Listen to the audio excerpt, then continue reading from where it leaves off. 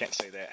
So we're in the Egg Harbor area, and around us is some concrete. We're driving by and spot this concrete and stuff in these old ruins.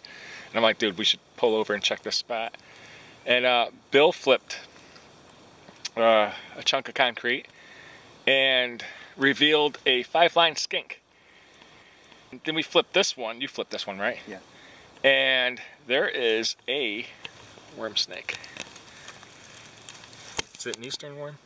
Yeah. How do I get this? Now look at that. That is very, very worm looking. Rather indistinct head. Very iridescent skin. I don't know if you guys can see that.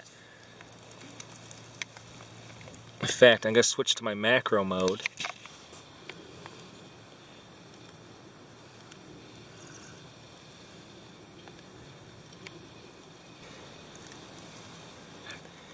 So there you have it. This is an eastern worm snake. And they're generally a subterranean species. And they like the wetlands. I want you to see its head. There you go.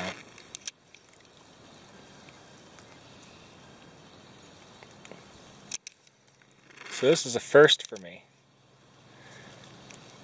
First time I've ever seen one of these snakes. So for me, that is the whole trip right here. If we didn't find anything else, I'd be psyched just for finding this. You know why? Because I am. He's got a little mite on him. Actually, it's not a mite. I think that's just a scale inside. But beautiful, beautiful scales in this guy. Nice and iridescent. Can you guys see that? Camera never picks these iridescent scales up. This is pretty much their full size. 5 more snakes. I'd be so excited. Dude! Dude! Are you kidding me? Look at the underbelly. Look at that beautiful pink underbelly. Dude. Oh, I was close. Okay. So, I don't know if you guys can see. Hold them. Can you hold them up toward your face more? Can I see his stomach there? Yeah, look at that. Can you guys see that pinkish, beautiful pink, fleshy colored? And look at that iridescence.